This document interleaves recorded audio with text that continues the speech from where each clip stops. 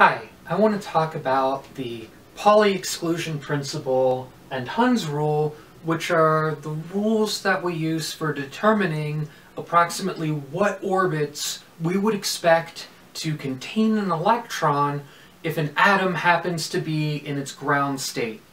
Now, the Pauli exclusion principle is a property of fermions, and what Pauli said was fermions, which are spin 1/2 or spin 3/2 particles, have to have a unique set of quantum numbers. We cannot have more than one fermion with a given set of quantum numbers. So with electrons in orbits, we have an energy quantum number, n, we have an angular momentum quantum number, L, we have a magnetic angular momentum quantum number level, m sub L, and then we have spin up and spin down.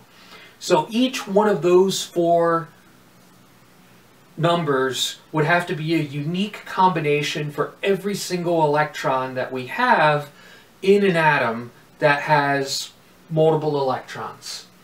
The other rule for filling electrons is known as Hund's rule, which the Pauli exclusion principle for fermions seems to be a pretty robust rule. Hund's rule is something that is occasionally violated, in part because as you start getting many electrons in an atom, it starts shifting energy levels of orbit slightly as those additional particles interact with each other.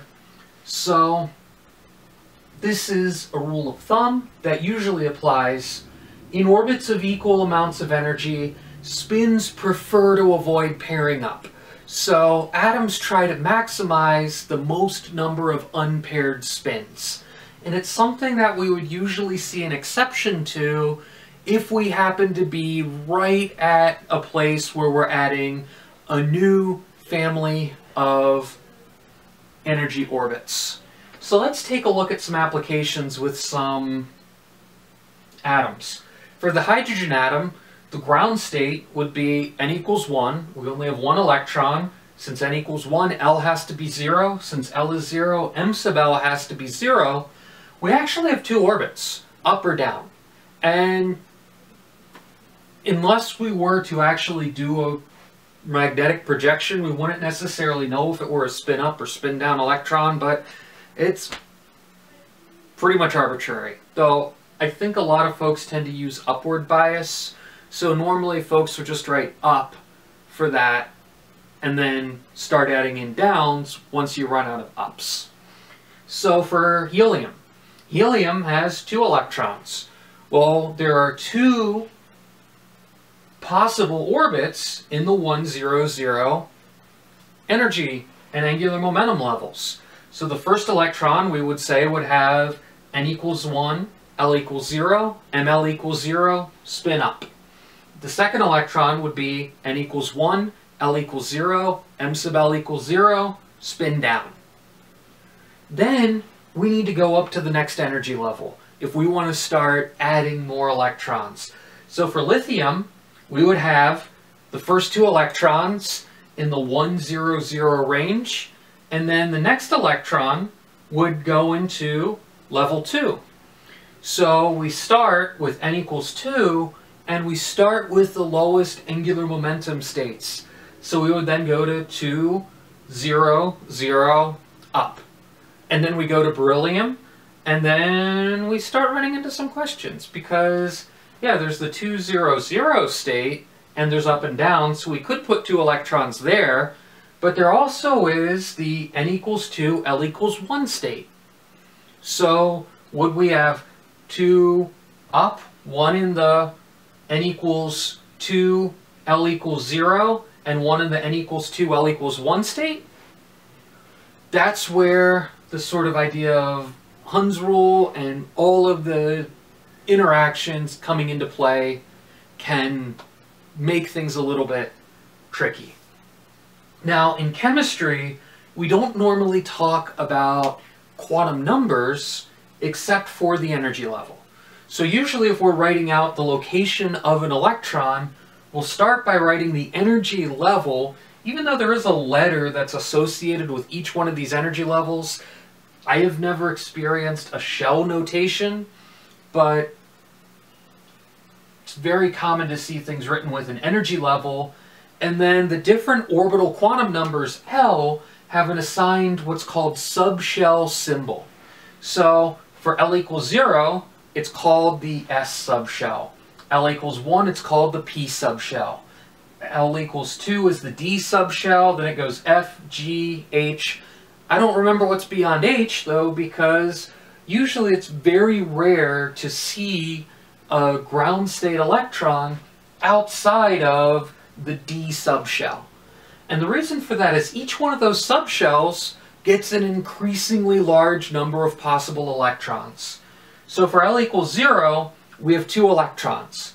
L equals 0, ML equals 0, up, down. That's it. But when L equals 1, we get 6 orbits. We could have one positive 1 for M sub L, up and down. We could have 1, 0 for M sub L, up and down. And we could have 1, negative 1, up and down. So that gives us 6 levels. For L equals 2, we get 10 levels. Because each one of those M sub L values, we have 2 times L plus 1 levels to deal with in M sub L. So since we can have 2 electrons, 1 spin up, 1 spin down in each one of those, 2 times L plus 1 times 2 are the total number of orbits at that angular momentum level. So if we were to get to something more complicated like chlorine, chlorine has 17 electrons. So we start energy level 1, we only have an S subshell, so we can fit 2 in that, so we would have 1 S2. We then go to the N equals 2 energy level. In the S subshell, L equals 0, we can fit 2 there. We still have 13 electrons to deal with. We go to the L equals 1, which is the P subshell, so we have 2p, we can fit 6 there, so we'll take 6 out of that total. That means we've dealt with 10, we still have 7 electrons remaining. So then we go to the 3s, we can fit 2 in there, the 3p, we can fit 5 in there, and that's it. There's 1 more electron that we could possibly fit in there, and then that subshell would be completely full.